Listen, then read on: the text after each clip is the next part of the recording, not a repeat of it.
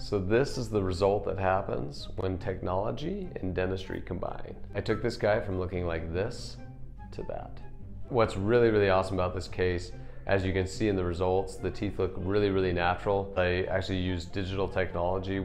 I did a lot of planning ahead of time, using natural tooth shapes to put the teeth in the positions that we wanted, to be able to see kind of in real time and ahead of time before I actually worked on the patient, what would these tooth shapes look like? And I was able to replicate that and have it look similar to that original digital design that we did, and I feel like that's why it looks so natural and blends in so well.